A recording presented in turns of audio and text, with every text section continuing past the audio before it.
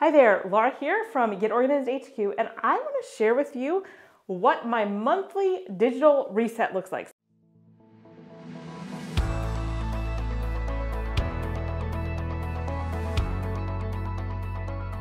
So many of you have probably heard of like doing a monthly reset in your home, which I highly recommend, where you go, check your stock of paper towels and toilet paper and refill all your soap dishes and whatever it is you need to do. But you may not have thought about it doing it in your digital life, and it is a game changer there. So I highly recommend that you do something like this. I'm going to share with you what I do. Now, I do want to mention that I do not think that your routine needs to look exactly like mine. This is just going to give you some ideas, and you can formulate your own. I would also suggest the most important thing is starting small with this. So I have several steps in here. They actually only take me some of them just take 60 seconds, literally. So this is not something that takes me a long time. I'm also caught up with these things. If you're not caught up, then don't add that into your routine yet, because that's going to be overwhelming. And it's far better that you establish that routine so every month you're doing this, even if you don't get it all done. And I don't. Most months I get 75% of it done, but I just don't feel like doing a couple of them. It's no big deal. I'll get to them the next month. So that's how that works. So let's go ahead and dive in. Now I start this routine when I do the monthly plan with me. We do that in our Insiders. That's our membership. Every single month you can click to find out more down below, and I'll talk about that again at the end of the video. So that's kind of my trigger, that this is the time I need to do these things, and make sure that I set aside the time to plan for the month and to get these things done. I personally really enjoy this. I love digital stuff, so it's kind of fun. Sit down with a mug of coffee or hot chocolate or your favorite beverage and do this.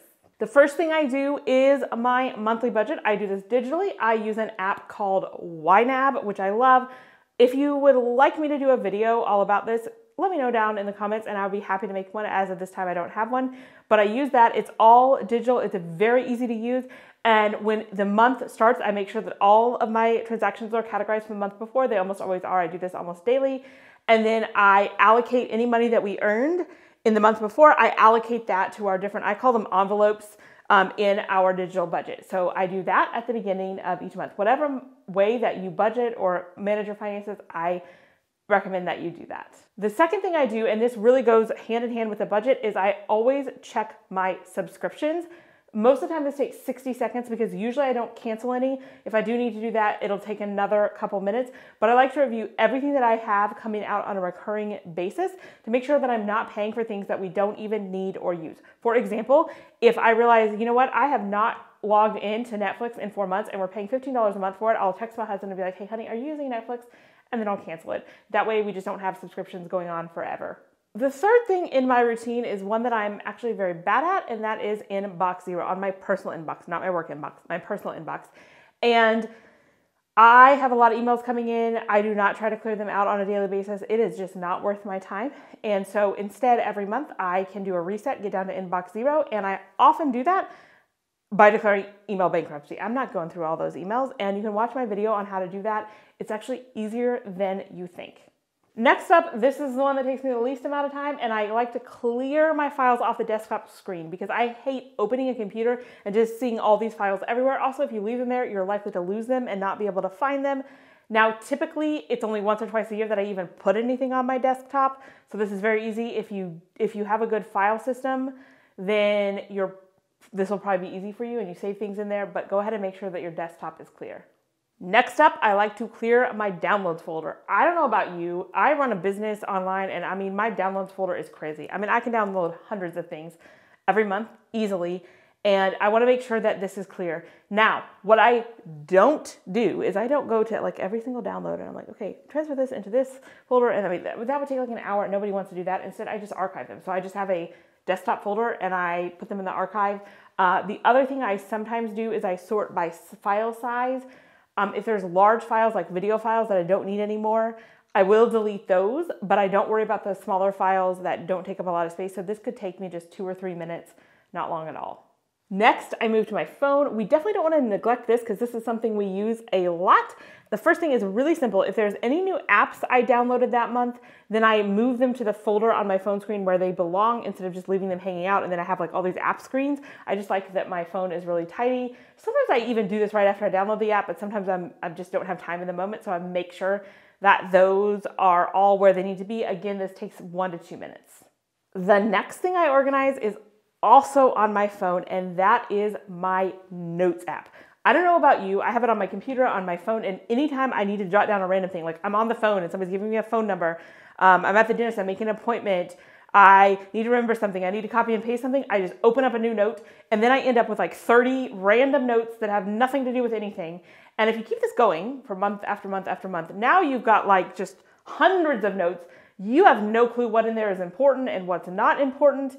And so I like to clear these out. I also have a special system for organizing my notes. It's in my Organize Your Digital Life course, where I like to have some things that I refer to often right there in my notes. One example of this is I love having the measurements for myself and my family so that when I'm buying clothing online, I don't have to be like, oh, I cannot remember how tall is my daughter, or, you know, what size do I need? I have all those right there at the ready, and I have some other quick reference there. But again, if I get so many notes that I can't even find those, it's a big pain. So this is the time to clear those out. I will say that I also try to do this on a more regular basis. So once a week or even every couple of days, but this is kind of like my, this is it. If I've been really busy and I haven't gotten to it, we are not going to let them go past this time so that they don't get totally out of control.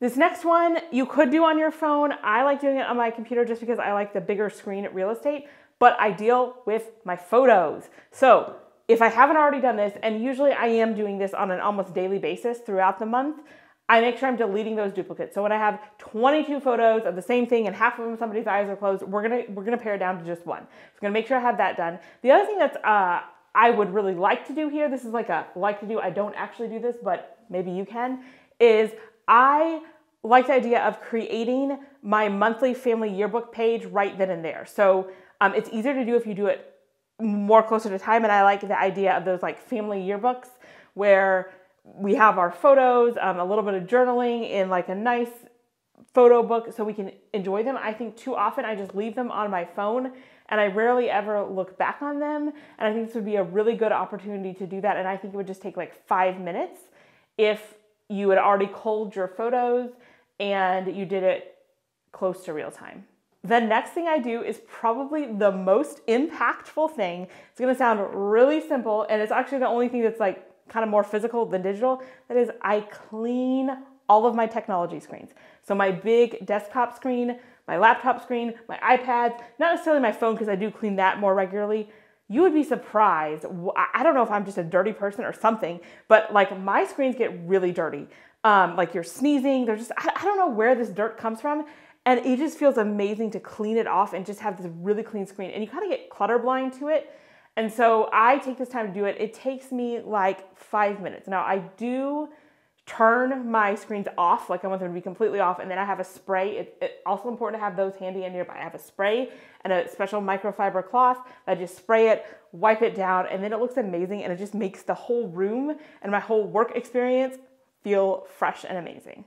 Now I want to circle back to that plan with me that I talked about in the beginning. Now this isn't necessarily digital, but I like to include it here. So I start with the plan with me. Often I am actually hosting it, although other people on my team do it as well. So you don't just have to hear from me and my goals all the time.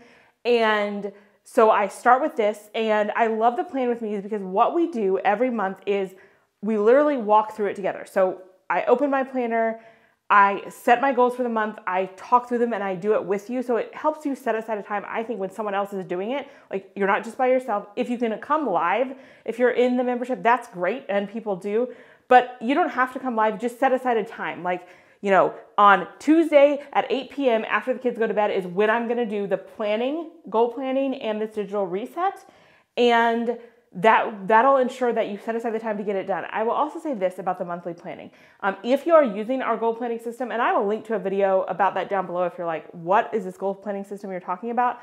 It's really simple, and every month I am always amazed because I literally do it, like talk through it live with you all that are in the membership, and so I know how long it takes, and it's only a few minutes. It doesn't take long at all, and just those few minutes to think through the past month, like what I accomplished, what I wanted to accomplish and I didn't, and then what I want to accomplish in the month to come, just gives me so much clarity and focus. And even when I don't get everything done, and I don't get every single goal done every month, I have so much more clarity and purpose. So I highly recommend that you kind of layer in that monthly goal setting with your own digital routine. And then I think you could easily get this all done in 30 minutes to an hour. And I almost look at it as self-care time where, like I said, I can just sit down, be cozy either on the couch with my laptop or at my desk, get a mug of hot chocolate. That's my favorite drink, and just kind of enjoy it. And I find it relaxing.